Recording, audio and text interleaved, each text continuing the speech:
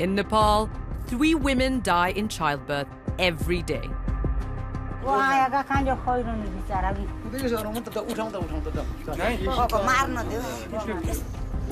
In remote areas, there's an acute lack of healthcare.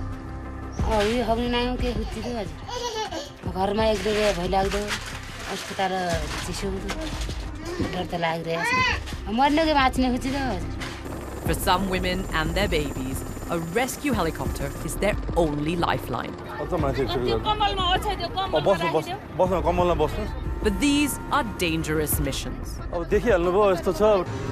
101 East meets the Nepali women risking their lives to become mothers and those trying to save them.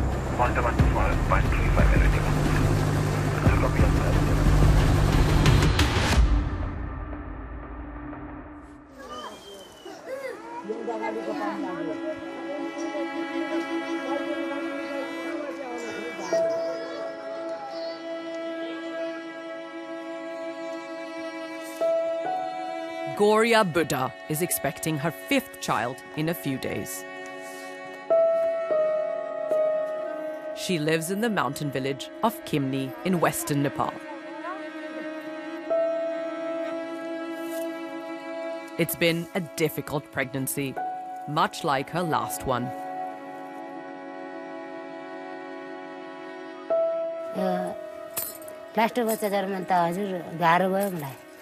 कुन ठाउँ मर्दे भने भनाइबो last छोरीले लादम मरेर भएको हजुर चिसो भयो उही 5 दिनलाई भइसकेर 5 दिनपछि है त 5 दिन त्यही भुसा हम रेगडे उदेखि पछि केही भएर खुन पनि भएन हजुर त्यस्तै खाली जरमा आएको म बाँचेकै अब मरेन हजुर होइन अगाडि थाहा पाएन हजुर के गर्ने हजुर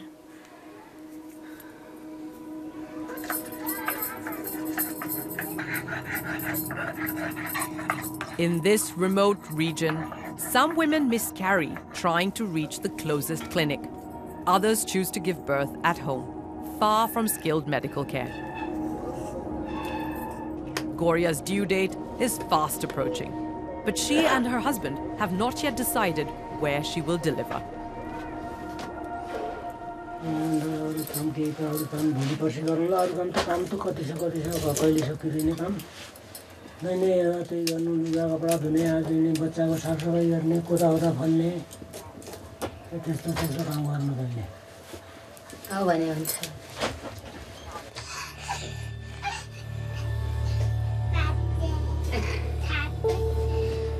मेरो उसको अब बच्चा पाउने समय महिना मास पुग्यो अब मलाई चिन्ता पर्दै गएको छ अब के हुने कस्तो हुने के गर्ने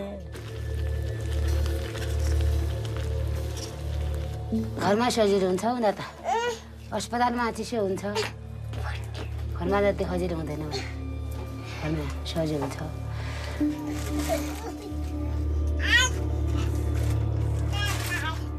यो हग्ने नायो के हुच्ची त हजुर घरमा 1-2 बजे भइलाग्दो अस्पताल चिसो हुँदो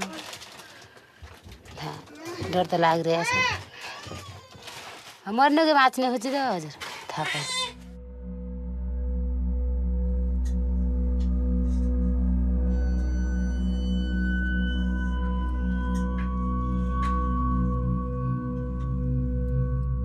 For years, Nepal has been trying to improve access to maternal care by building roads and clinics and training health workers. But the number of women who die in childbirth in one of Asia's poorest countries has increased during the pandemic as more pregnant women stay at home. Goria's neighbor Manoj lost his wife Jola 6 months ago.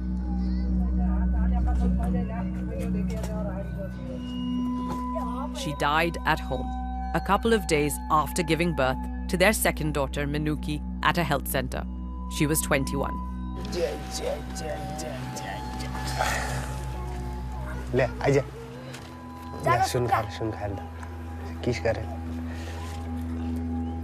Manoj still doesn't know why Jola died. only that she didn't get the medical care she desperately needed. त्यो त मलाई थाहा भएन म India थिए त्यतिखेर मलाई थाहै भएन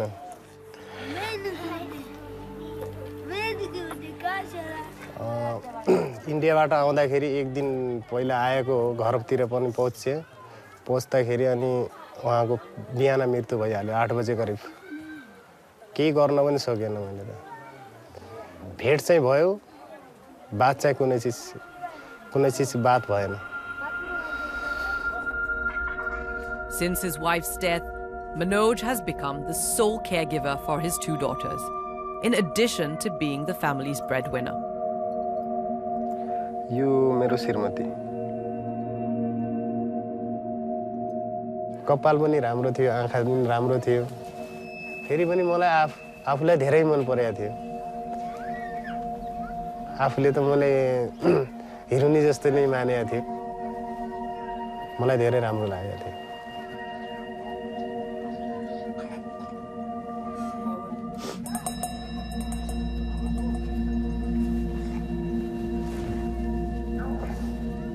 Without her mother to nurse her, Manuki risks being undernourished. धेरै फिलिङ हुन्छ उले के सोच्यो होला मेरो हस्बन्ड हुँदा पनि मलाई केही पनि गरेन भन्ने डाउट लियो सोचे अनि म भएन भन्ने धेरै मलाई आफ्नो मनमा हरेक खेलाउन आयो त्यही हो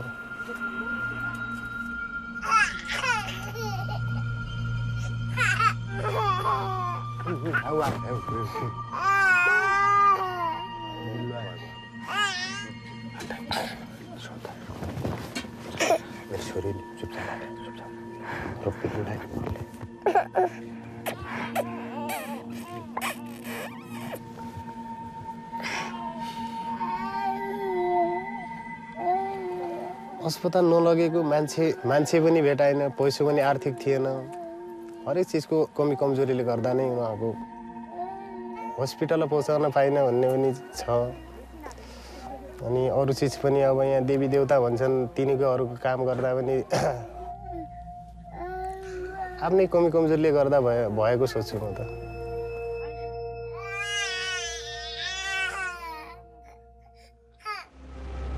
In a bid to help other women avoid Jola's fate, the government has a new initiative. They've started an emergency helicopter service to reach isolated areas not well served by roads. This has proven to be a lifeline for many Nepali mothers. Lieutenant Colonel Rishabh Adhikari is on his way back from a training session in a valley near the capital Kathmandu. His team operates around 3 rescue missions a week. He's been flying for 16 years, but given the rugged terrain and often difficult weather conditions, he needs to train constantly. Challenge भन्नाले अब यो चाहिँ कस्तो भने अब against the nature जुन काम गरे पनि त्यो चाहिँ अप्ठ्यारै भइहाल्छ त्यसमाथि वेदरको कुरा फ्याक्टरहरु आउँछ हैन त्यहाँ अब ल्यान्डिङ जोन पनि मैले भने कहिले ठाउँमा ल्यान्डिङको ठाउँ नै हुँदैन हैन जहाँ चाहिँ डिजास्टरहरु हुन सक्छ अथवा केही घटना घट्न सक्ने अर्को चान्स हाई हुन्छ भनेपछि यो नेपालको टरेनमा त एकदमै च्यालेन्जिङ नै छ The helicopter service, set up 4 years ago, has taken more than 300 women to hospitals for urgent treatment. Okay. Vibration त अलिकति 100 जतिमा देखिँदो रहेछ अलिकति जडर पनि आइरहेको जस्तो लाग्छ मलाई रडरमा पनि अब हेरौँ फ्लाइट एउटा गरेपछि यो एउटा कस्तो भने अब लाइफ सेभिङ चिज हो है लाइफ सेभिङ चिज र मैले यही पनि भने अब राज्यको अरू अङ्गसँग चाहिँ हवाई सुविधाहरू नभएको कारणले गर्दाखेरि अब यसलाई नै एउटा भनौँ राज्यसँग भएको हवाई जनशक्ति र हवाईको सुविधा भएको ठाउँ चाहिँ यही भएको हुनाले सायद प्रायोरिटीमा त्यो हिसाबले पनि परेको होला यसलाई चाहिँ एउटा मात्र लाइफ नभएको यसो बच्चाहरूको लाइफ गर्दाखेरि त हजुरको यो मल्टिपल लाइफ सेभिङको उसमा जान्छ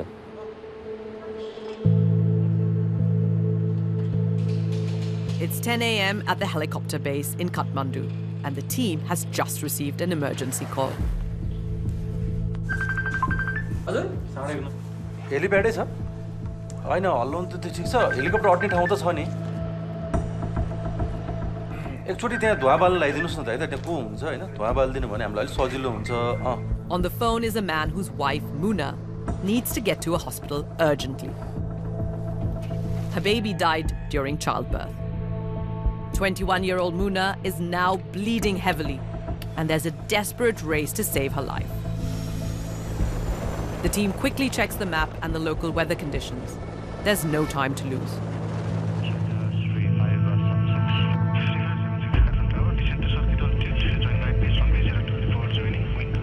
Adhikari knows how unpredictable these rescue missions can be. अब एउटा म अहिले सम्झिन्छु त्यो रिसेन्टली गरेको धादिङमा आयो बच्चा जन्मने क्रममा चाहिँ एउटा कम्प्लिकेसन भयो हामीलाई कल भयो त्यही अनुसार हामी यहाँबाट हामी मुभ भयो र अब जाँदाखेरि पनि थ्रु आउटमा हामी पानीमा हेभी रेनमा किनभने डेस्टिनेसन क्लियर छ र लाइफ सेभिङ हो भनेर हामी चाहिँ र त्यहाँ पुग्दाखेरि चाहिँ त्यो जुन ठाउँमा उहाँहरूले चाहिँ त्यो हेलिप्याड मार्क गरेर राख्नु भएको थियो पुरै बादलले पुरै कभर्ड अप थियो र त्यसको लागि चाहिँ हामीले अब भनौँ न एउटा सुत्केरी महिला हो त्यसको पनि मल्टिपल लाइफै हुन्छ त्यहाँ बच्चाको लाइफको कुरा आयो भन्दाखेरि त्यो सम्झेर हामीले रेस्क्युकै निमित्त त्यो भनौँ सुत्केरी महिलाको रेस्क्यु निमित्त भनेर हामीले 10 देखि 15 मिनट होभर गरेर बस्यौँ त्यसलाई चाहिँ भिसिनिटीमा राखेर त्यहाँ वेदर कहिले खोल्छ भनेर र त्यो गर्दा सानो एउटा पल देखेपछि हामीले कन्टिन्यू गऱ्यौँ र ल्यान्ड गऱ्यौँ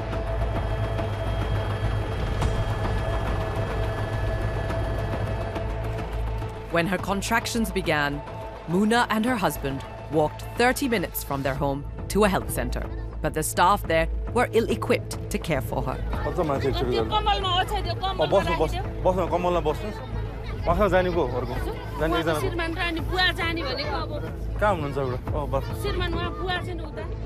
They referred her to a hospital, a 3-hour drive away, but she didn't make it. She was forced to give birth at another health center on the way. Capacity नै त्यो हो क्या ए गाडी हटाऊ गाडी मान्छेलाई अलि उता हटाइदिन्छ बच्चाहरूलाई ठिक छ यसलाई आउँछ हामीलाई मान्छेहरू अलि उता क्लियर गर्नु Muna is in a critical condition. After her baby was stillborn, she was unable to expel the placenta from her womb and is now hemorrhaging.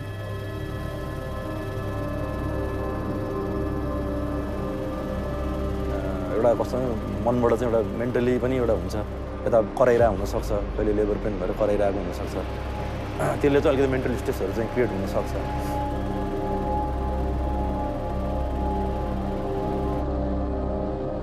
Less than 30 minutes later, the helicopter touches down in Kathmandu. An ambulance is waiting to take Muna to a hospital.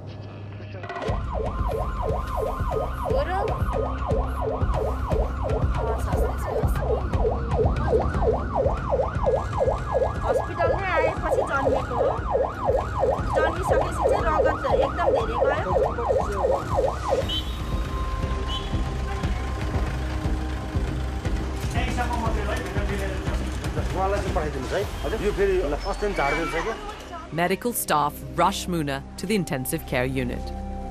There's nothing her husband can do now but wait.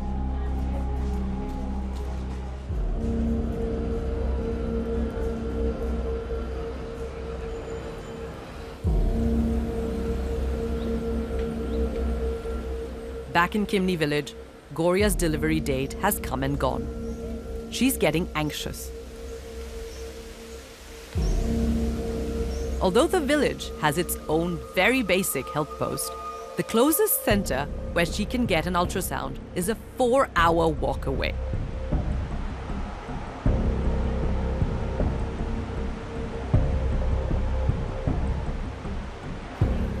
She's heading there for a checkup with her friend Sangeeta, who's also pregnant. It's an arduous hike up and down the steep Himalayan mountains.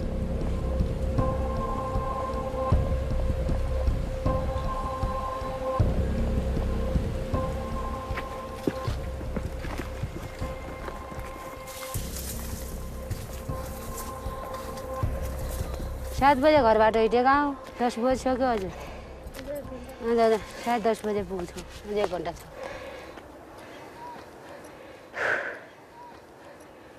गाह्रो भइसक्यो कसरी पुग्ने अब ठिकै छैन बराबर बाकी छु यो उठ्नु दहन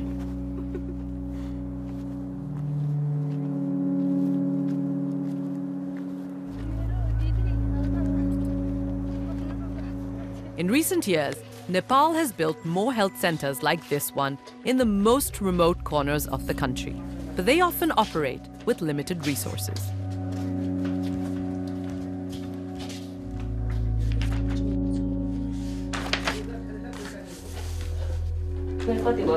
मेरो हजुर अब 25 वर्षै भयो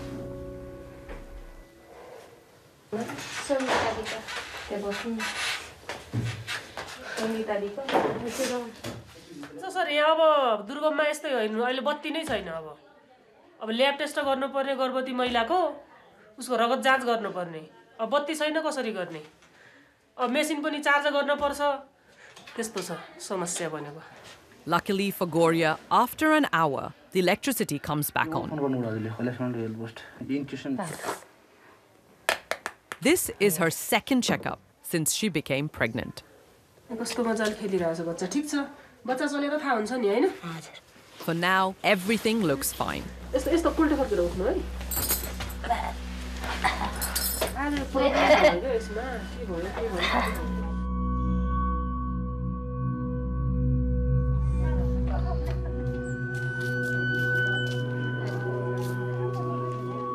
डर लागेको छ यो उँभो छ उँधो छैन उँभो छैन हजुर डर लागेको छ हजुर त काल जत्काल को रहन्छ कोही रहँदैन हाँडा फाल्ला बा हा हुँदैन हेउँछ दा जर्मी भने दा हा हुँदैन थिए 5 रे हेउँछ भयै छ हेर्नुहोस् कहाँ जान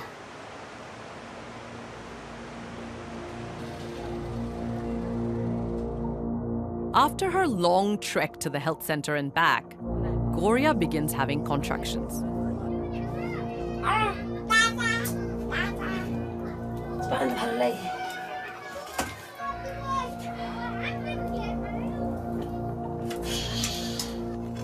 Despite the severe pain, she's cooked, fed her 4 children, and cleaned the house with her neighbor.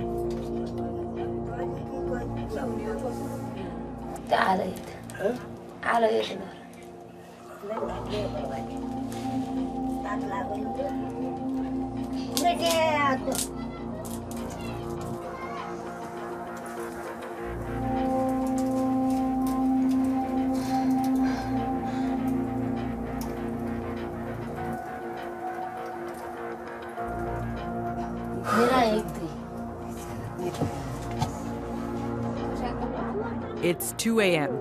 The pain is getting worse, and Goria has decided to go to the health post 500 meters away. It's basic and ill-equipped, but it has a nurse who can help her.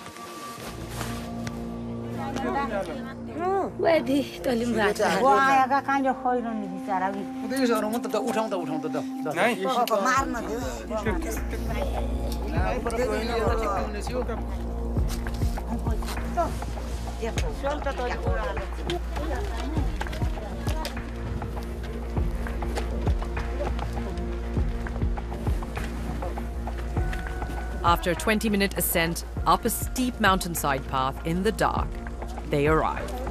Just moments later, Goria can feel the baby coming.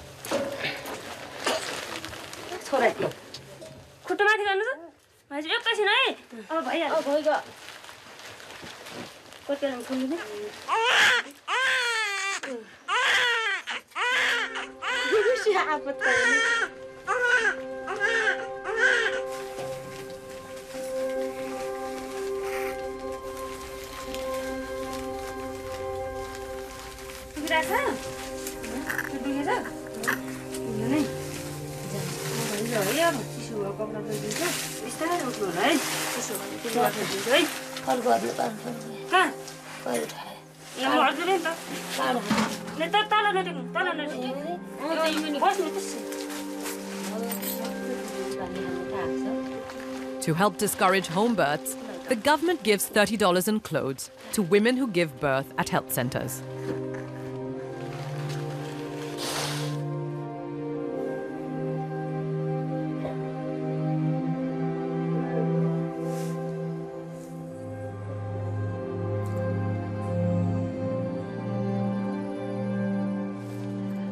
Shortly after delivering her baby, Goria makes her way back home in the cold, dark night.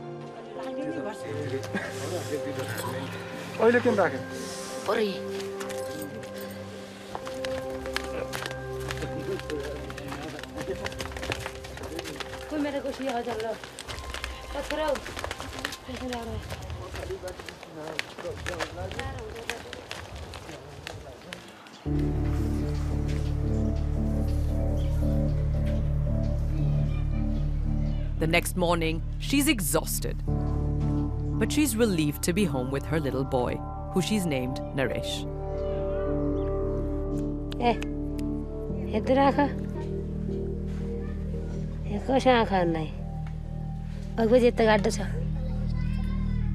It should be a day of joy, but Goria is filled with trepidation for the future.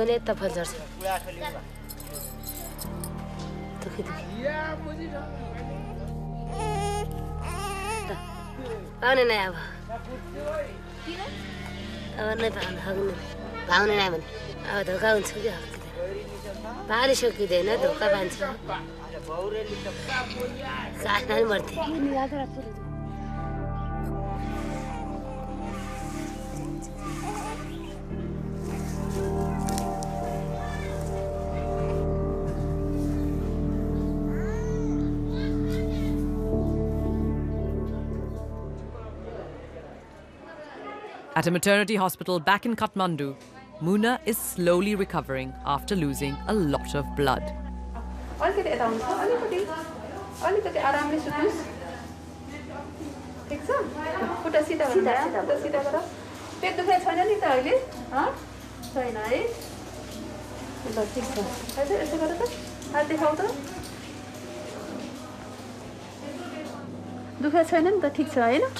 त्यस्तो गाह्रो साह्रो के भएछ छैन है ठिक छ त्यति धेरै रगत गएको छैन अनि पाथीहरु पनि राम्ररी नै कन्ट्र्याक्ट भएको छ है अहिले उहाँको भाइटल्सहरु सबै स्टेबल छ अहिले हामीले बिपी टाइममै नआएको भए उहाँ अब एकदमै रगत पनि जान सक्छ हैन रगत धेरै गएर उहाँ सकमा पनि जान सकेको हुन्छ कोही कोही त अब यहाँ ल्याउँदालाई ब्लड डेथ पनि भएको या त त्यस्तै चाहिँ केसहरु हामी त ह्यान्डल गरिरहेका हुन्छौं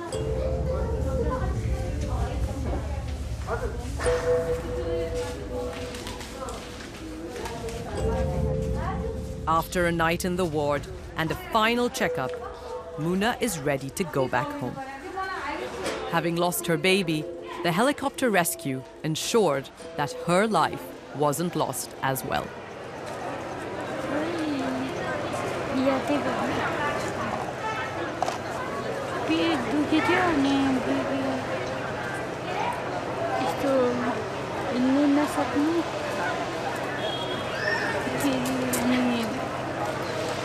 जस्तो भयो गाउँमा त अब मर्छ जस्तै लाग्थ्यो अब यहाँ त तपाईँहरूले सहयोग गरेर अनि बाँच्यो